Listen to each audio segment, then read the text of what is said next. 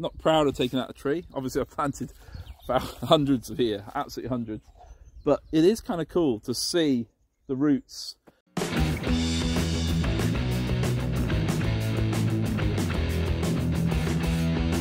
So the theory behind this is if you cut it off short, you've got no leverage on to pull on the roots. So I'm going to cut it off nice and high. Well, actually I'm not going to cut it off. I'm going to see if I can do it without cutting it off to start with.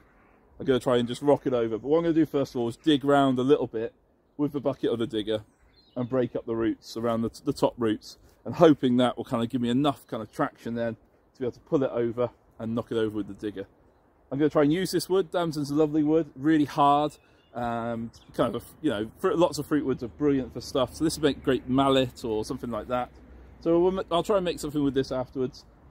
Split it to one side and save it. And the branches can be cut up for firewood. So that's my thinking. Let's get on it.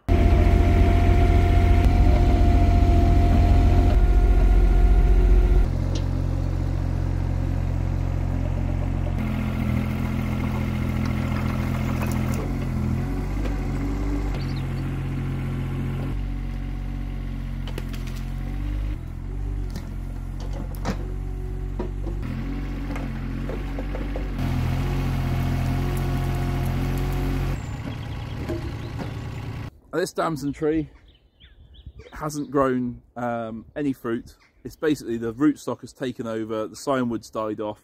I tried to graft it over, it hasn't really worked. And part of me is like, oh, I should keep trying with it.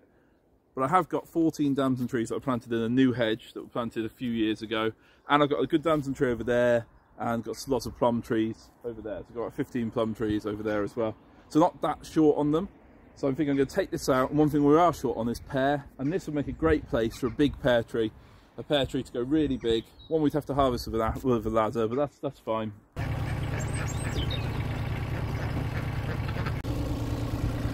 I know it looks like carnage, so I will put it all back down.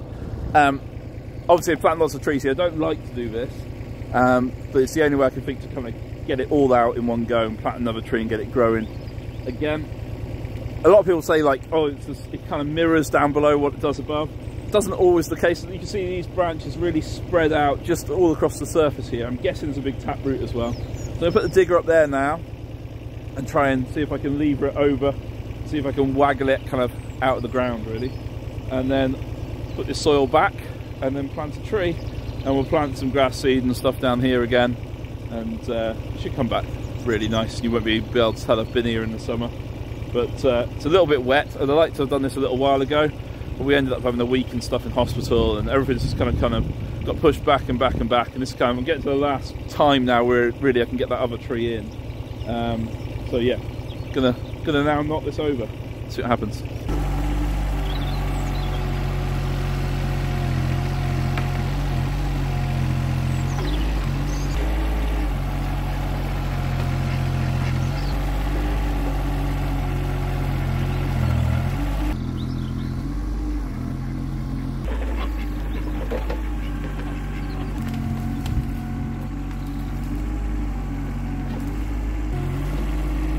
Okay, I know this isn't the best way to take down a tree, but like I said, I wanted the space cleared. I'd planted it in the wrong place. This is 10 years old. You can see the size of these roots. There's no taproot at all, but you look at the size of this root coming off here. I mean, that's in the ground. That's like 8 inches there. It's only 10 years old. So you can see how they kind of spread out across the ground. So if you were ploughing along the sides of these, it would obviously make a huge impact to this tree. So yeah, I'm going to cut this up now. Pretty cool though to see it. Like, not proud of taking out a tree. Obviously I've planted about hundreds of here, absolutely hundreds. But it is kind of cool to see the roots, and you know, I've done a lot of damage to the soil, I know that, and but it'll come back, it'll come good. Look at these roots, you know, you see what that damson tree had in it to hold it up. I think it's really cool. Hey, this is a bit of a blunt blade, so it doesn't matter too much about the soil on the root and things. So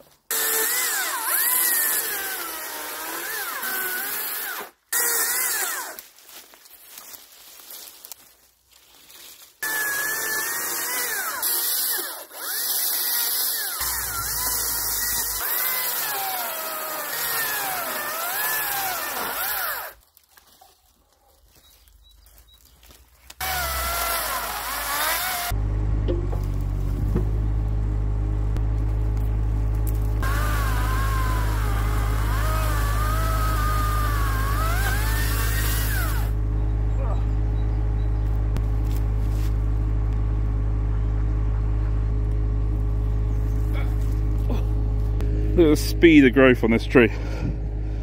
You see the difference between the years. Damson really does grow pretty damn fast. A great tree in my opinion. Just a shame I put it in the wrong place.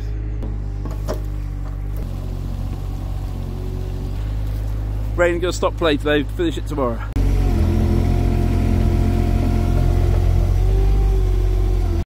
I'm gonna get wet, I haven't brought my coat.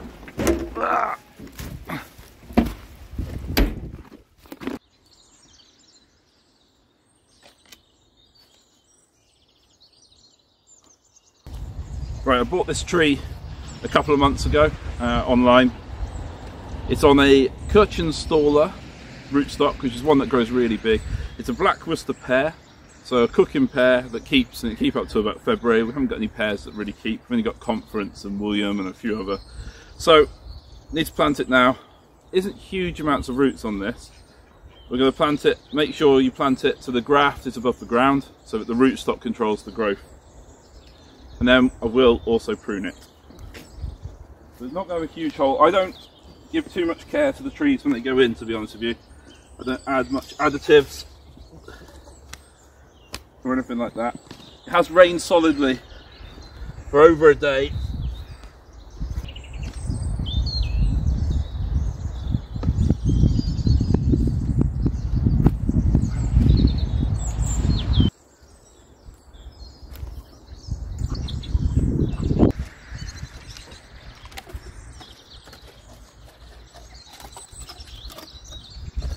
Put a second-hand tree guard around it.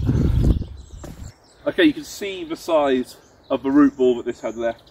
So, although it feels counterintuitive, rather than that tiny bit around the roots trying to support all the branches, I'm going to prune these back a bit. Maybe take some of the lower branches completely off. The idea is then the roots be able to support what they've got above. So, it always feels a little bit harsh, take it off when you've just planted it, but it is the best thing to do. And now that should grow away. I'm not going to stake it.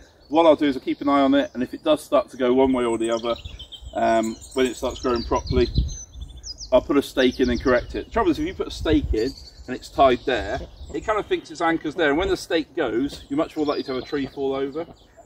Whereas this now, the anchor point is in the soil, in the ground, so I think it's much better.